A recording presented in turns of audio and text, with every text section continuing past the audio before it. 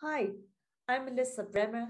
I'm Professor Arts Education at the Amsterdam University of the Arts in the Netherlands.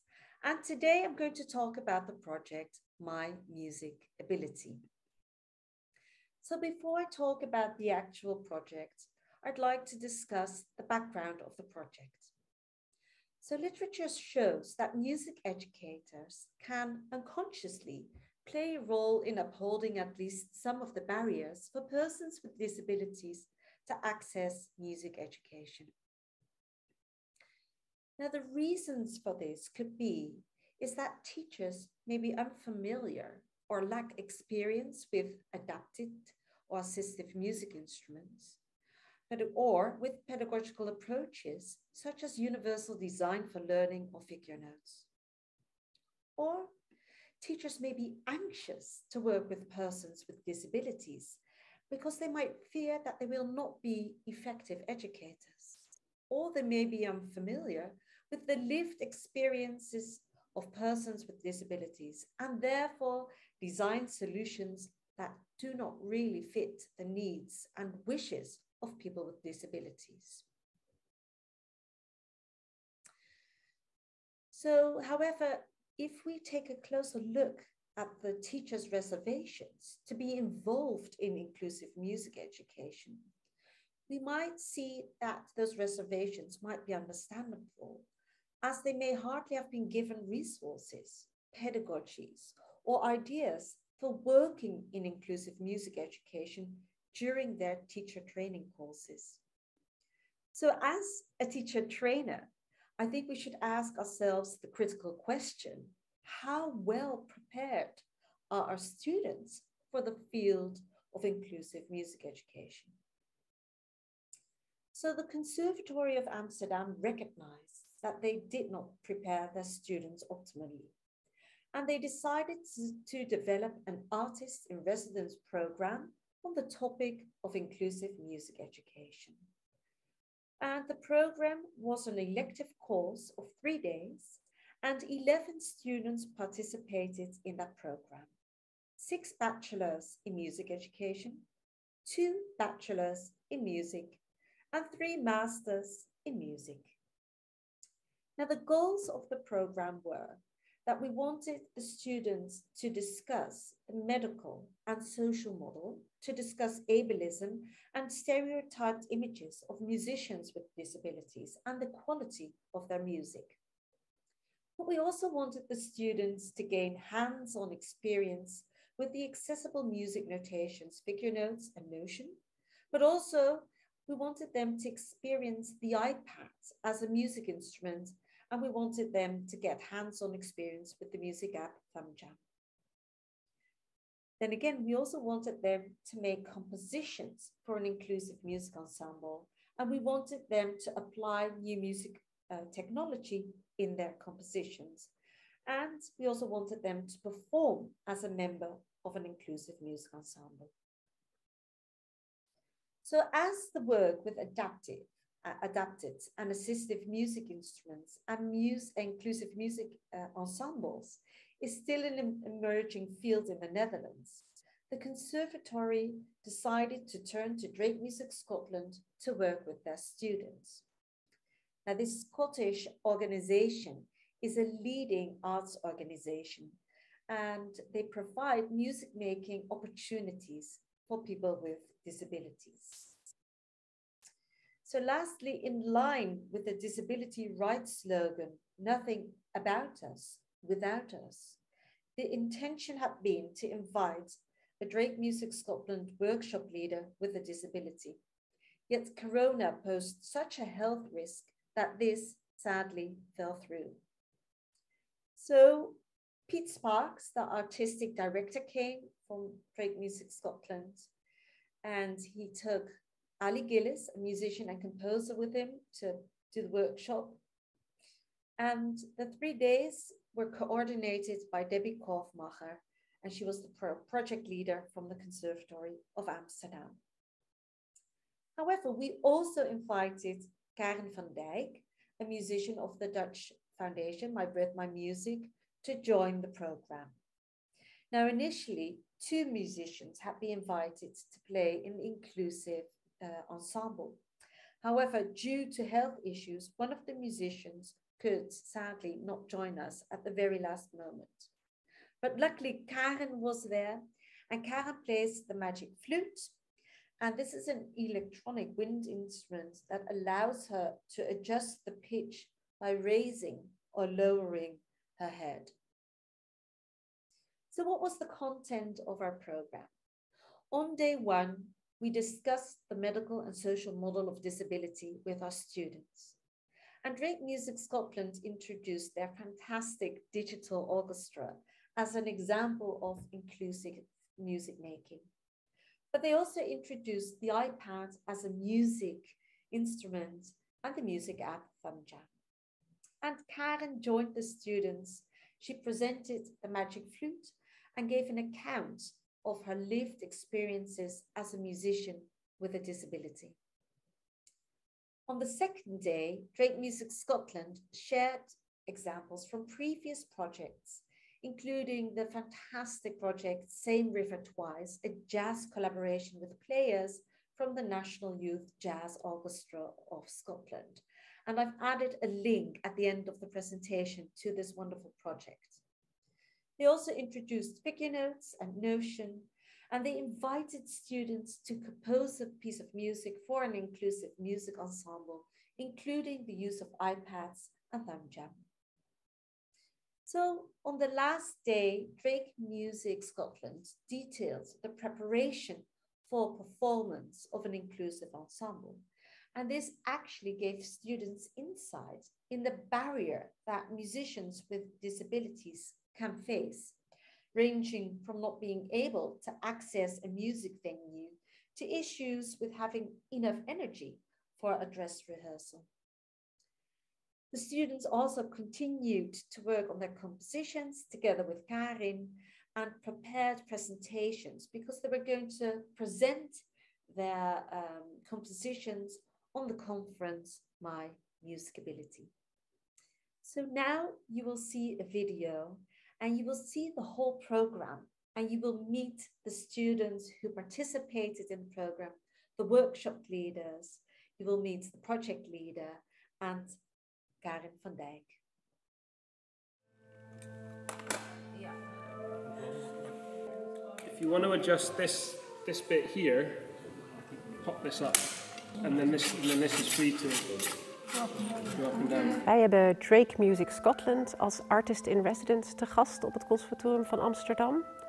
Zij doen echt fantastisch werk op het gebied van inclusief muziekonderwijs en nemen de studenten een paar dagen mee in hun werkwijze. We learnt about methods that are used, including music technology, which allow people with varying disabilities, including very limited range of motion, to be expressive and creative. We've been doing a lot of playing with an app called ThumbJam. So in a lot of the settings that Drake Music Scotland work in, I think of iPads and specifically the ThumbJam app as a little bit of a Swiss Army knife. It's adaptable in terms of the notes that are on the screen, how many, and also what sound they're making. Je kunt best wel wat dingen veranderen, de toonsoort veranderen. Ja, kiezen wat voor soort scale je wil hebben.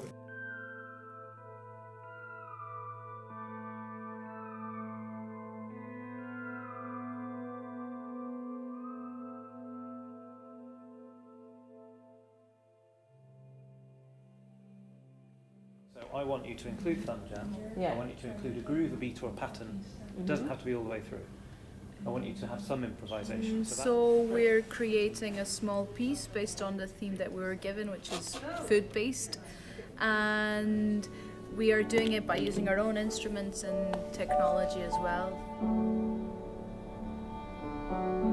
My main goal in the work I do with Drake Music Scotland is to find ways to share the kind of real enthusiasm and sort of joy I get from making music. And I find it even more enjoyable kind of watching other people and being part of a team exploring that sort of wonderful music making. So we're like making a cake, making something trapped in it, and then eventually It comes out. Yeah, we have to bake it. And the baking could be like, well, we sort of went to this like darker, more minor sound.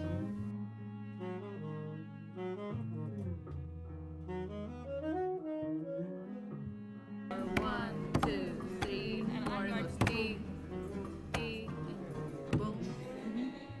And this one's ding. We've learned about the process that it goes into making these performances. We've also learned a little bit about the logistics involved. Super stressvol, want ze zijn 4 uur bezig geweest met alles opzetten. Nou. En nog steeds deed het het niet. Janken. Ja, precies. Karin was echt een genot om mee te werken. We hadden 1 Zoom-call met elkaar gehad. Dus ik wist ook al een beetje met wat voor attitude en met wat voor identiteit ze in het groepsproces zou komen. En ik denk ook dat het de rest ook heel erg is bevallen. No matter what body you have, your mind can be open and cool and you can do everything you want, only with a little more accessible equipment.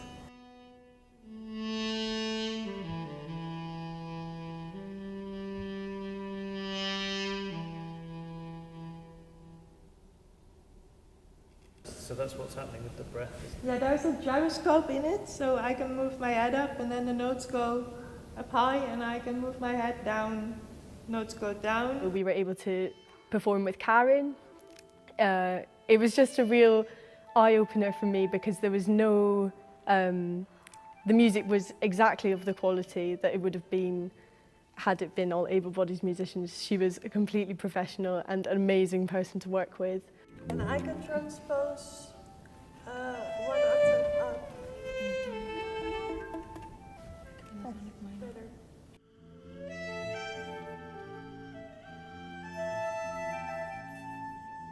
Als je gewoon muzikant bent en je kan muziek maken, kan je samen muziek maken zonder dat je elkaar kent. En dat muziek heel erg verbindt. En dat weet je altijd. Dat heb je ergens in je achterhoofd, maar toch als je het weer ervaart, dan komt het toch wel weer meer binnen. Dus dat leer ik er dan weer van.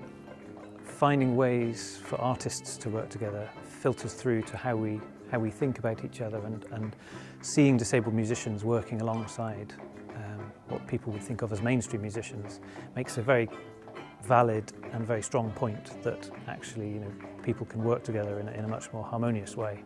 Nobody is a higher status member of these ensembles. It's like there's more than one way for everyone to contribute, which has really opened my eyes.